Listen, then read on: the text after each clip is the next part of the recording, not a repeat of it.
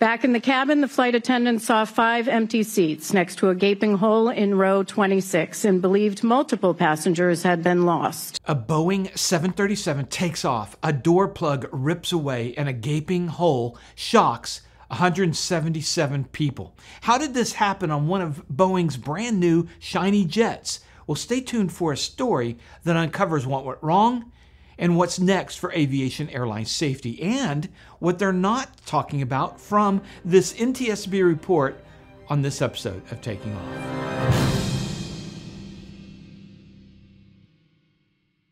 Hello everyone, Dan Milliken here with Taking Off, and today we're tackling a story that's rocked the aviation world.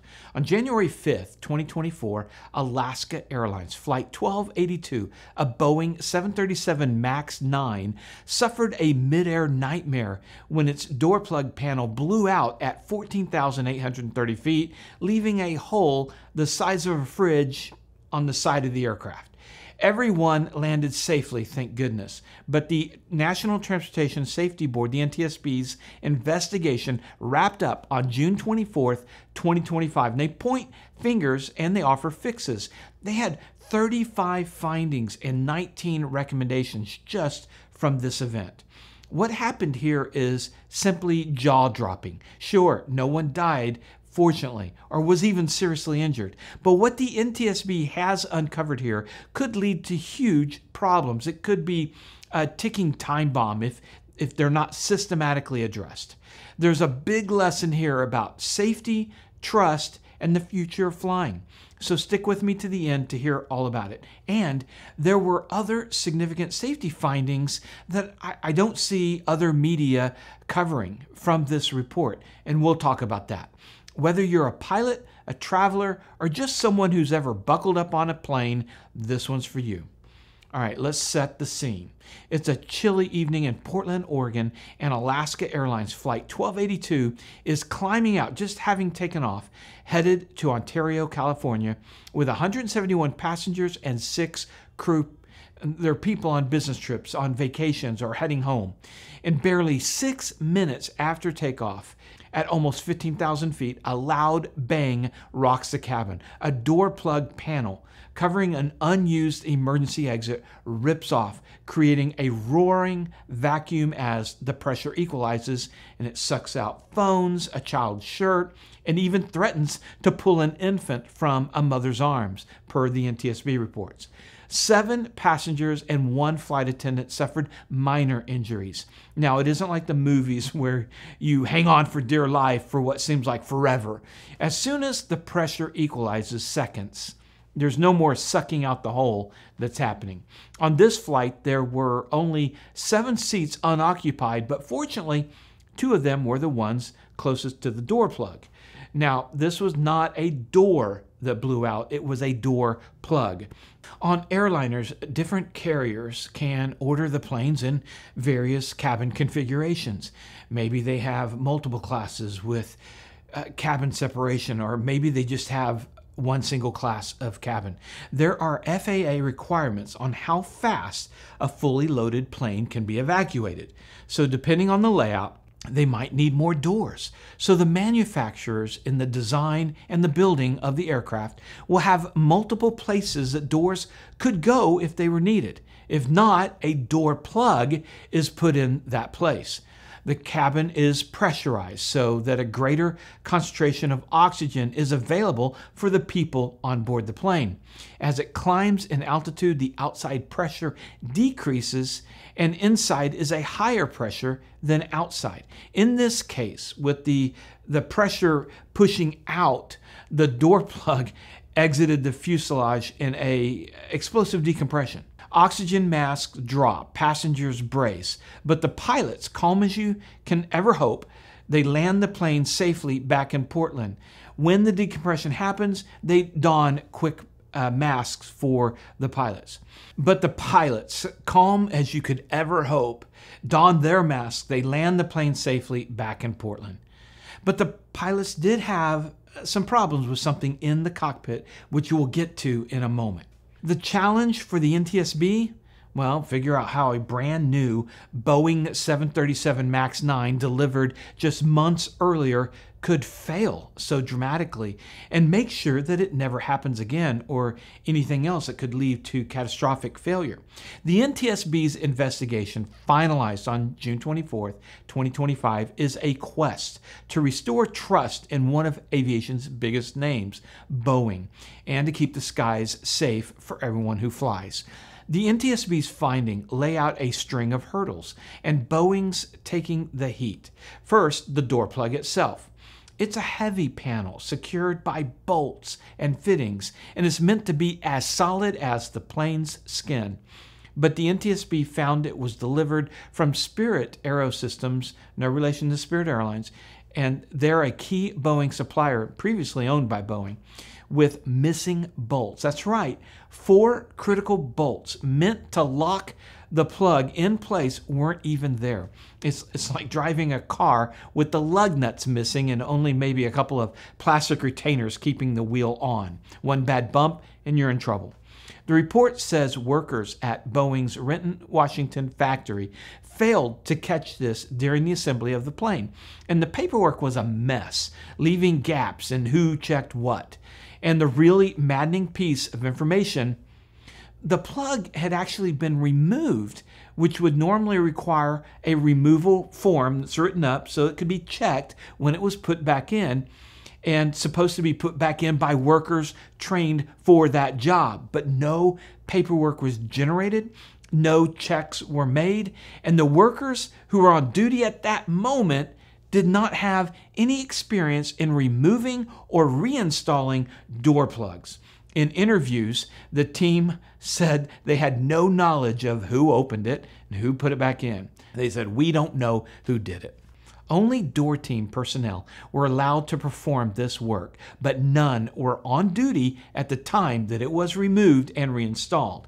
And since whoever did it didn't make any paperwork, no one knew to inspect it.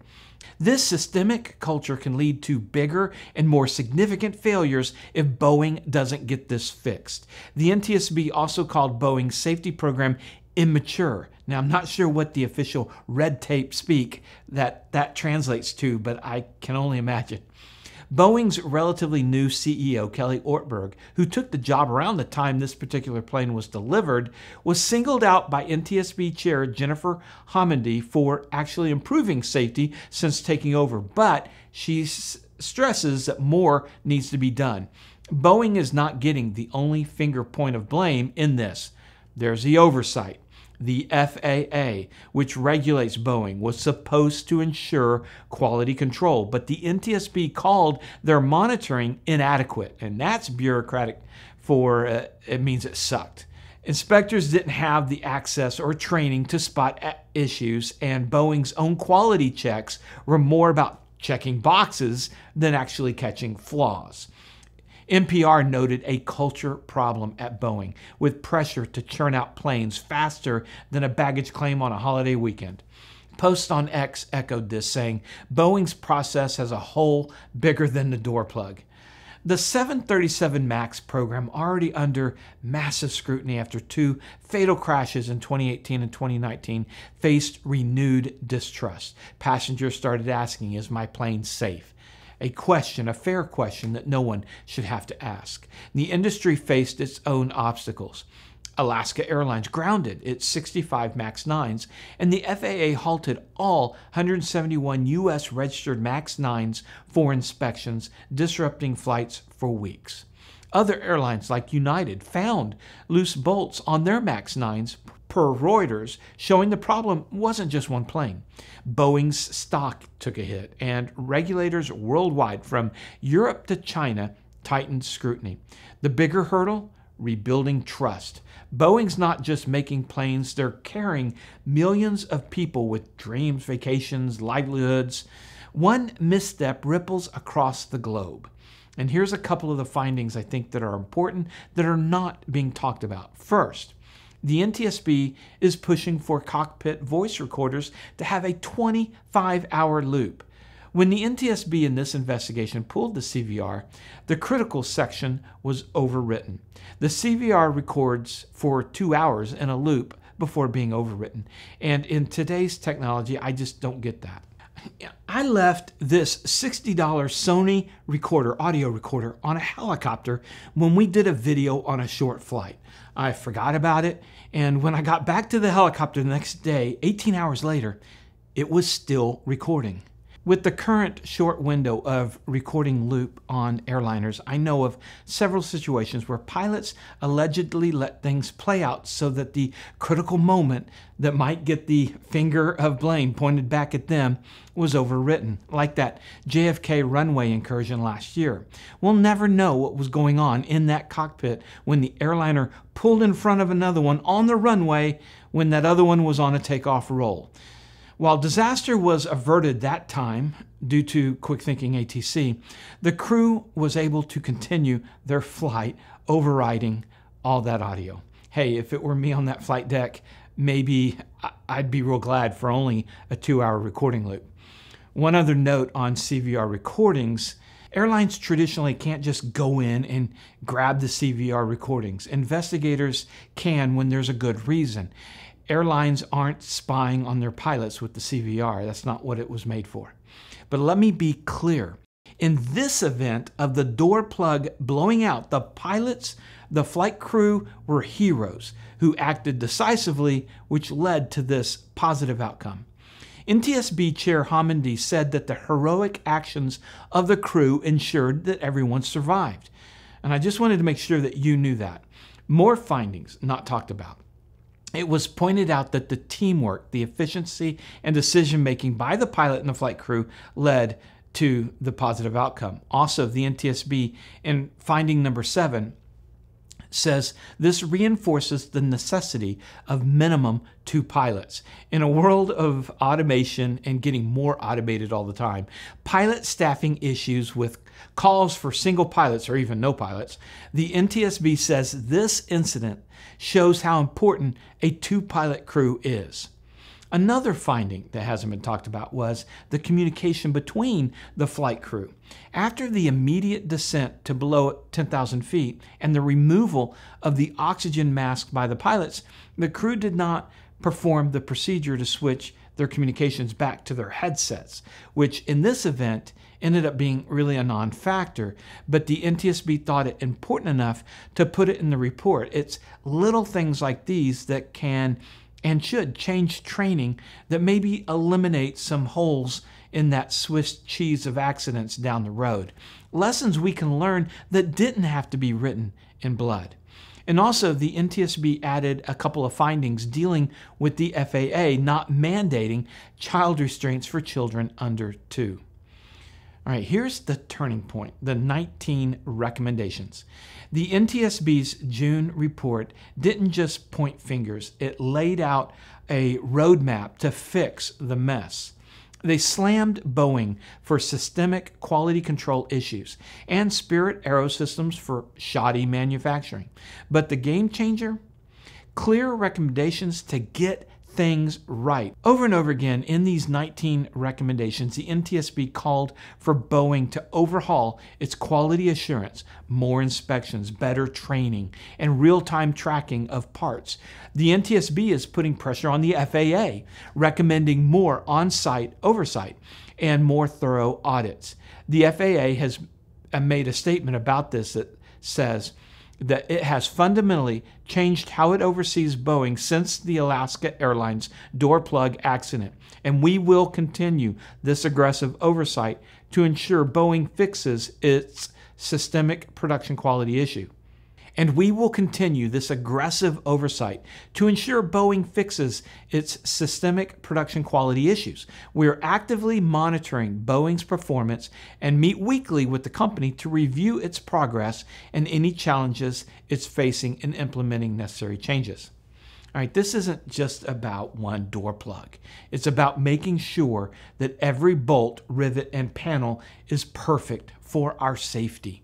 And while the NTSB's recommendations aren't mandatory, this incident is forcing Boeing and the FAA and the industry to rethink how planes are built, keeping you safer next time you board.